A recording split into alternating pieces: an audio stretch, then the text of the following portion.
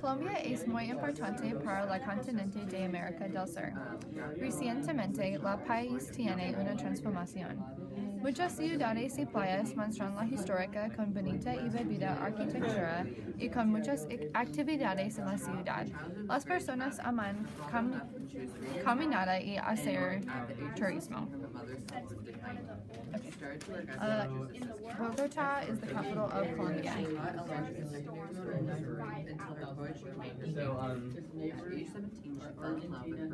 The Candelaria is the historic downtown of Bogota. It holds the top museums, government buildings, and colonial buildings. Almost all of the traditional attractions are here. The center of Candelaria is the Simón Bolívar Plaza. This area holds most of the government buildings. A statue is dedicated to Simón Bolívar, the man who won independence for Colombia by defeating the Spanish army. Medellin was once a city of hate and crime with many drug cartels in the area. It has now become a wonderful city full of industry and commerce. It was voted the world's most innovative city in 2012. Medellin was nicknamed the City of Eternal Spring because of its pleasant climate. But the weather isn't the only great thing about the city. It has many education institutions, museums, and art galleries.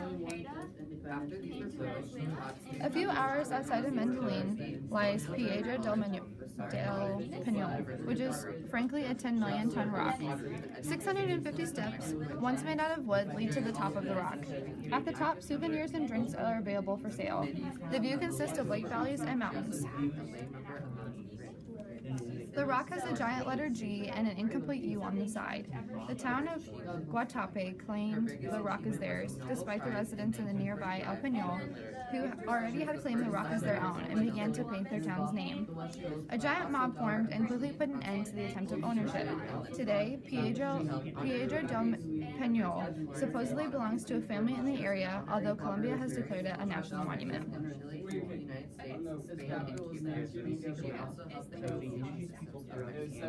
Along the Caribbean near Santa Marta lies a wonderful national park. The Tayrona National Park holds amazing treasures. Long ago, the Tayrona tribe inhabited the area, and to this day their descendants live there at El Pueblito.